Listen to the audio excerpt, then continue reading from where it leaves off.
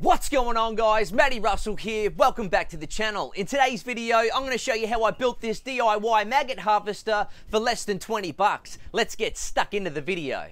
Now, when it comes to farming maggots, we need to ask ourselves why anyone would want to farm maggots in the first place. The fact that you're watching this video is a good indicator that you already have your reason. But for those of you who looked at the title and the thumbnail and thought, I'll check this video out, here's why we want to breed maggots in the first place. Maggots are an awesome source of protein and a food supplement for many variety of animals. As you can see behind me here, I have a quail breeding setup, and I'm going to be using some of the maggots to supplement some of the quail food in order to add extra fat and protein into their food source. I also have an aquaponics system which has 28 jade perch in there, and I'll be using those maggots in order to supplement their feed as well.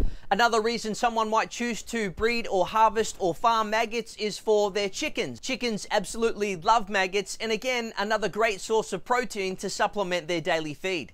Now, before we go over the actual production, let's just look at some of the components that are necessary in order to make the maggot harvester or maggot farm. The primary component that you're going to need is a 20-litre bucket, which I ended up picking up from the local hardware store. This is actually a food grade container. However, food grade's not necessarily required. On the top of the bucket here, we see what I like to call the fly intake. This is actually where the fly flies inside the bucket and lays its eggs down in the food material. The third area here is actually the maggot outlet. Now, this is where the maggots go through an internal ramp inside the bucket when they want to pupate. They've eaten enough, they're as big as they're going to grow before they begin the transformation of turning into flies, and they want to try and find an exit from the source of food. They make their way up the ramp and out this outlet, which drops them into the jar. The jar is then simply removed by unscrewing the jar lid, and the maggots are now at your disposal. Now, for the construction of the fly intake, I started off with a 20mm PVC T-section. I then cut off a piece of PVC pipe to slot inside the bottom of the T-section, and two pieces of PVC pipe that were cut on a 45-degree angle to slide into the two sides. Now, the reason these two sections here were cut at a 45-degree angle is if the maggot farm was actually in the weather, out in the elements and subject to the rain, this angle here stops any of the rain from actually getting inside and fouling up the system with unnecessary moisture. I then placed the T-section through the top of the bucket, and I drilled this out with the spade bit on the drill. Once it's through the other side, we take another connector and attach it to the bottom of that PVC pipe in order to lock it into position. If you're finding this video helpful, why don't you give it a thumbs up? That helps the YouTube algorithm, and consider subscribing to the channel.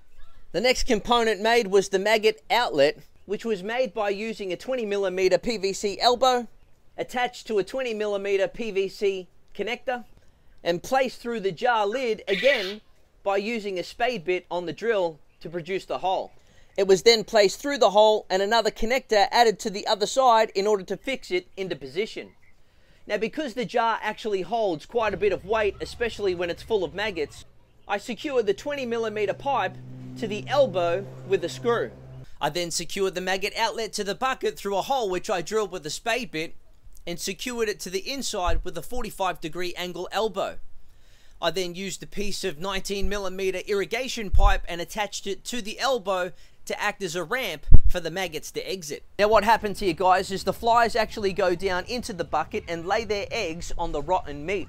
The eggs then hatch and produce the maggots. The maggots eat their fill until they are fully grown and ready to pupate. Once that process takes place, they then want to get out of the food source and exit the bucket, which they do through the 19mm irrigation pipe, through the elbow and down into the collection jar. Essentially, what's really happening is they're going out of the fry pan into the flame. I then use them here in the backyard farm to feed the quail and the fish in the aquaponics system. A great bit of tucker.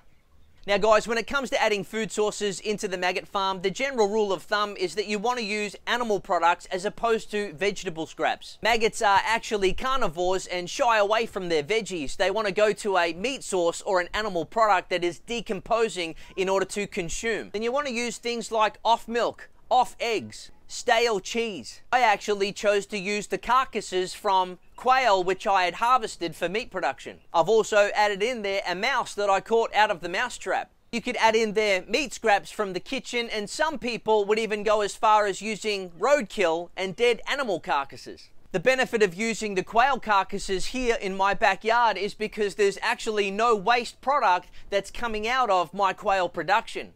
I eat the eggs, incubate the eggs, grow out the quail for meat production, put their carcasses into the maggot farm, harvest the maggots, feed them back to the quail or to the fish in the aquaponics system. And for the record, the fish in the aquaponics system are actually for my family's consumption also. Waste not, want not. So when it comes to sustainability and permaculture, a maggot farm is a great addition that you should have on either your homestead, your farm, or in your backyard.